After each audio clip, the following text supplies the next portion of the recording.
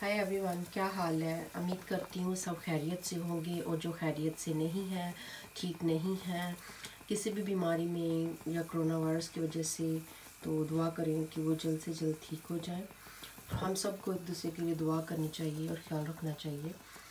तो आज मैं बना रही हूँ निहारी मटन की।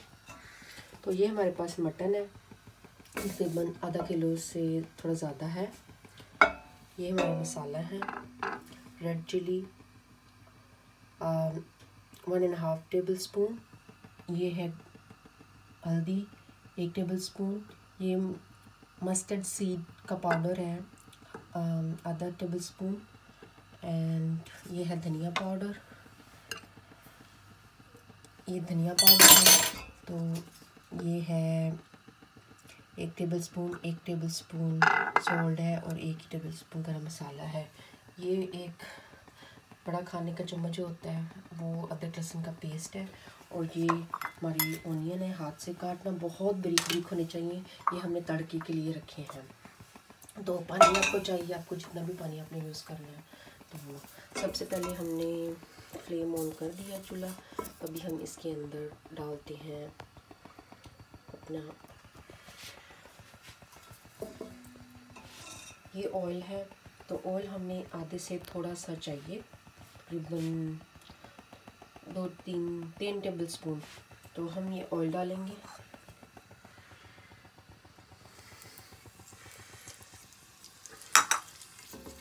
और फिर इसमें थोड़ा सा अदरक लहसुन का जो मैंने चॉपर किया हुआ था ये डालेंगे। इसके साथ हम अपने रोस्ट भी डाल देंगे।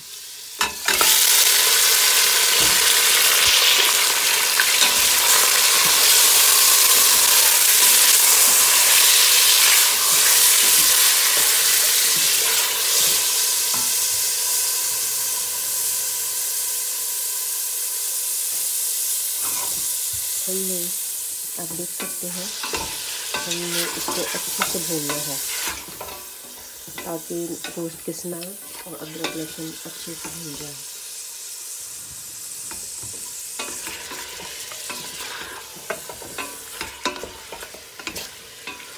हम मटन की निहारी बना रहे हैं, आप इसकी भी बना सकते हैं। जो मटन के बड़े बोन वाले पीस होते हैं, जैसे लेग हम बोलते हैं, शोल्डर बोलते हैं, इससे बना सकते हैं। तो वो मेरे पास ये था, वो मुझे मिला नहीं था, इस वजह से मैंने कोई दूसरी दोस्त की बना रही हूँ। बहुत मज़े की बनती है, ज़्यादा इंग्रेडिएंट्स भी नहीं इसमें पड़ते।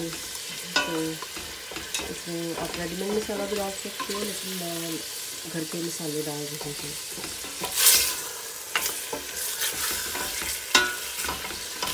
बिरयानी में मैं ज़्यादातर करती हूँ नॉर्मल मसाले में। ये आप देखें, इसको अच्छे से भूनना है इसके अंदर।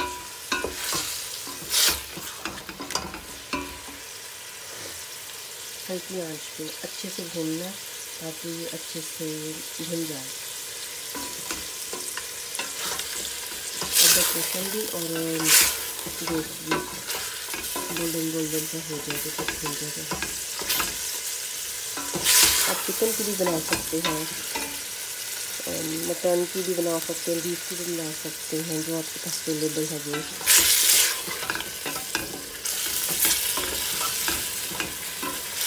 बहुत मज़े की बनती है। क्योंकि मैं आपको बोन जो होती है, जैसे शोल्डर और उसको बोलते हैं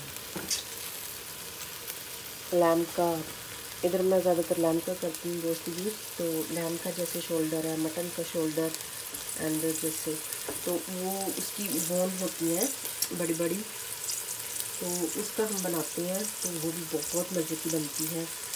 और मैं आपको अफगानी राइस भी बनाना सिखाऊंगी, उसमें भी वही डलती है बोन। बहुत हो तो प्लीज़ लाइक, शेयर और सब्सक्राइब ज़रूर करना, और बेल आइकन बटन को भी प्रेस करना ताकि मेरी आप वीडियो देख सकें जिनको मेरी वीडियो अच्छी लगती है। इस तरह से आज मैं बना रही हूँ। तो इसके लिए मैं आप लोगों को ये और करना चाहती हूँ कि प्लीज़ मेरी वीडियो को लाइक, सब्सक्राइब और अगेन कह रही हूँ तो ज़रूर करना। तो मेरा ये चैनल बनाने का एक बहुत एक मकसद है। मैं ये सिर्फ लोगों की हेल्प के लिए कर रही हूँ। तो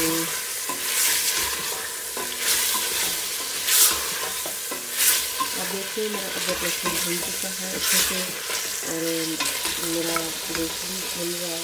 अब हम इसमें अपने ड्राई मसाला डालें, इनका बनाते इसमें थोड़ा सा पानी डालते हैं ताकि वो नीचे नहीं लगता है मसाला।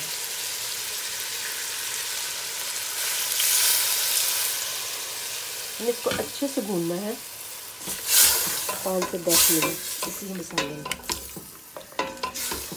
मैं कोई एक्स्ट्रा मसाला नहीं डाल रही हूँ, जैसे बॉक्स के डब्बे के होते हैं मिलते हैं रेडीमेड मसाले, लेकिन मुझे रेडीमेड मसाला मैंने एक दफ़ा यूज़ किया था फर्स्ट टाइम वो मसाला, तो ज़रा उसका टेस्ट अच्छा नहीं आया था निहाई का उस मसाले से। तो इधर इंडिया के मसाले आते हैं नए TRS के, तो मैं वो यूज़ करती हूँ। उसमें सिर्फ मुझे कौरमा मसाला और सिंधी बिरयानी मसाला पसंद है और चाट मसाला मैं यूज़ करती हूँ। बस 3-4 मसाले जो मैं रेडीमेड यूज़ करती हूँ, वैसे मैं कुछ नहीं यूज़ करती। वैसे मैं वही के ही मसाले में ही बनाती हूँ। हमने इसको अच्छे से भूनना है ताकि ये अपना ऑयल छोड़ दे और हमारा मसाला जो है ना वो भून जाए अच्छे से।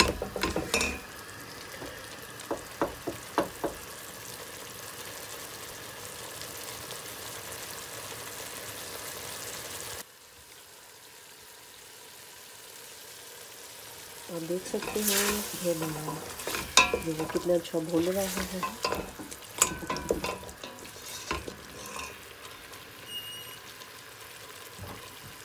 देख रहे हैं कितना अच्छे से भून रहा है।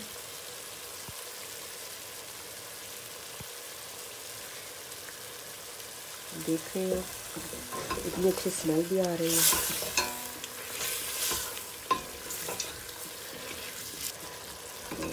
बहुत मज़े की बनती है ये निहारी। मेरे हस्बैंड को भी बहुत पसंद है, मेरे बेटे को भी बहुत पसंद है। मेरे बड़े बेटे को छोटा तो अभी भी खाता है, देखना वो चिकन खाता है, तो बहुत मज़े की बनती है।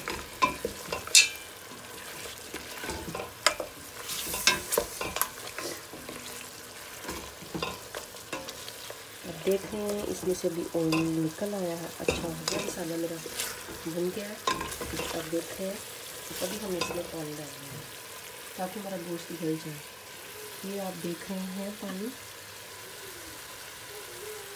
तकरीबन 20 है। इधर से मैं आपको दिखाती हूँ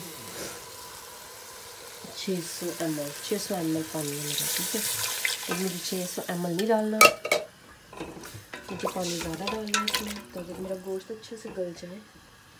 आप देख रहे हैं मुझे अभी और पानी इसमें डालना होगा। फिर मैंने 600 ml पहले डाला था और 700 ml मैं और पानी इसमें डाल रही हूँ। आधा किलो से थोड़ा सा ज़्यादा मेरा गोश्त है, आप देख सकते हैं।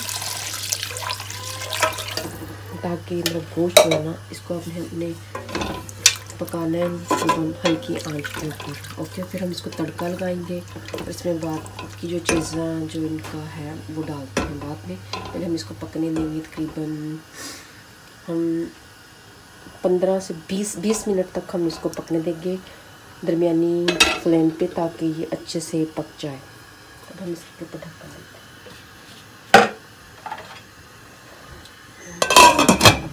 ये ढक्कन अभी हम इसको पकने के लिए छोड़ देते हैं। हाय एवरीवन, आप देख सकते हैं कि 20 मिनट हो चुके हैं हमारे हल्की आंच के ऊपर। तो हम अपने देखते हैं इसको।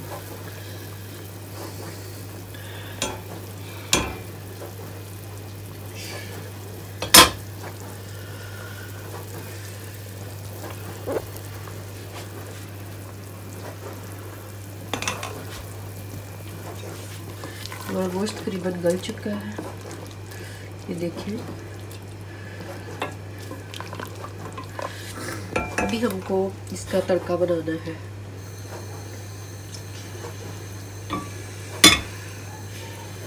हम इसमें 3 टेबलस्पून ऑयल डालेंगे।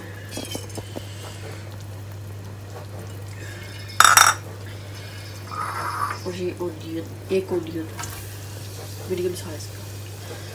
तो हम अभी इसको अच्छे से ब्राउन करना है।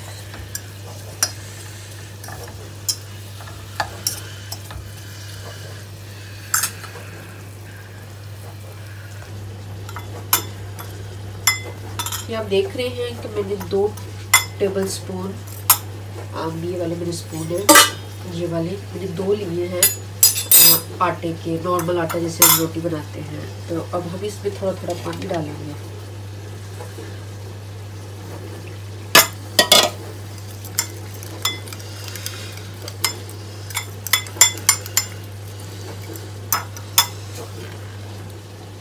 इसमें अच्छे से करना कि इसमें गुठलियाँ ना हो।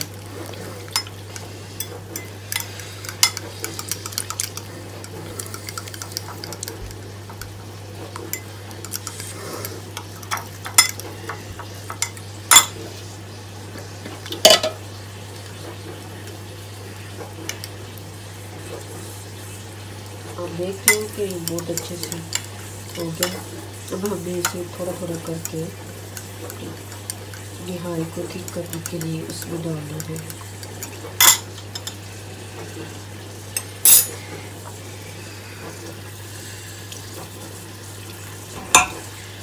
साथ साथ थोड़ा थोड़ा करके डालना है और साथ साथ हमें इसको फैला देनी है। मेरा तड़का रेडी हो रहा है।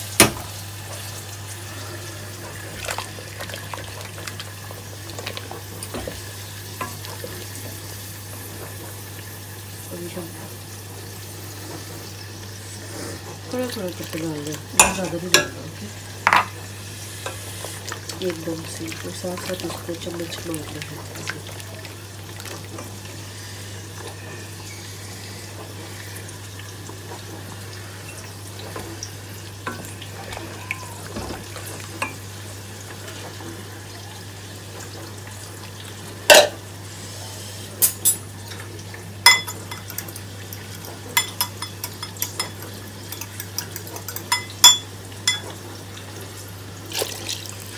सारा भी डाल दिया, थोड़ा सा पानी उड़ा से तो आटा पीछे लग गया था। तो आपने साथ साथ हलाना है और साथ साथ इसके अंदर मिक्सचर आटे और पानी का इसके अंदर डालना है। तो कभी रेडी हो रहा।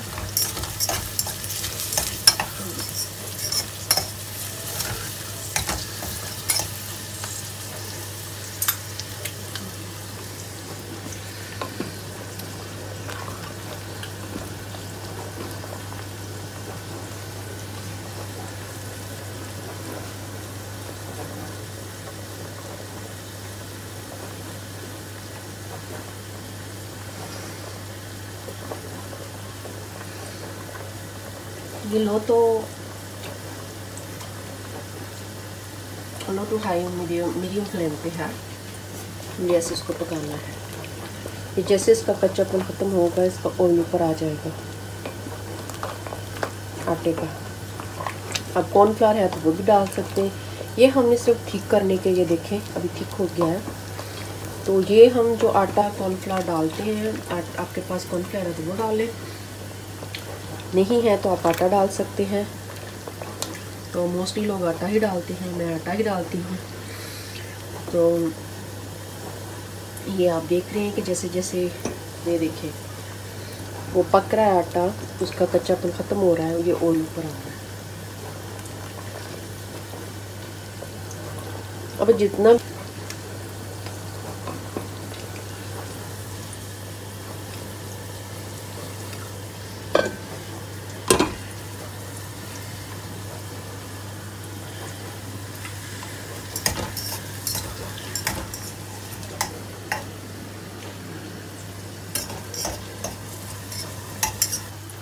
देख रहे हैं मैंने 1 चम्मच से देसी घी का डाला है, क्योंकि मैं थोड़ा सा देसी घी डालती हूँ अपनी हर सब्ज़ी में, और थोड़ा डालती हूँ देसी घी भी साथ ऐड कर देती हूँ। तो ये मेरा देसी घी मैंने 1 चम्मच इसमें डाला है, तो उतना ही ये थिक होता जाएगा। अब देख रहे हैं मेरा तड़का भी रेडी हो रहा है। इसको हमने गोल्डन करना है, गोल्डन, जलाना भी नहीं है और कच्चे भी नहीं होने चाहिए। फिर हम इसमें तड़का इसमें देते हैं। थोड़े से रहने मेरे गोल्डन प्याज होने में टाइम, तो ये बस होने वाला है मेरा तड़का रेडी।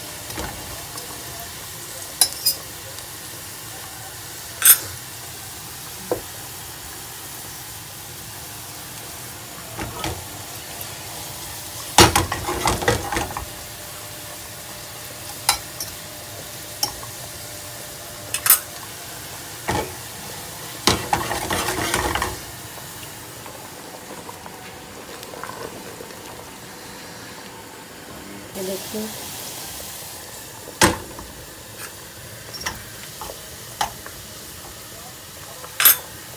तुम्हें इसको ना जलाना है ना बहुत ज़्यादा गोल्डन करना है। थोड़े से रहने मेरे गोल्डन प्याज होने में टाइम, तो ये बस होने वाला है मेरा तड़का रेडी।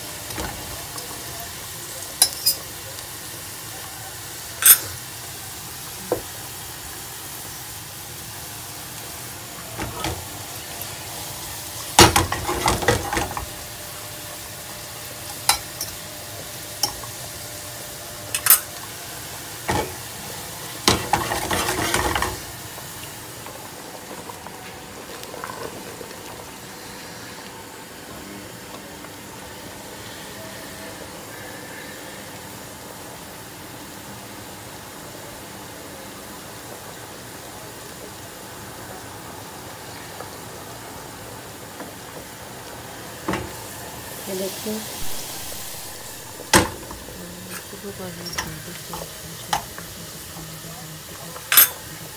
तुम्हें इसको ना जलाना है ना बहुत ज़्यादा गोल्डन करना है।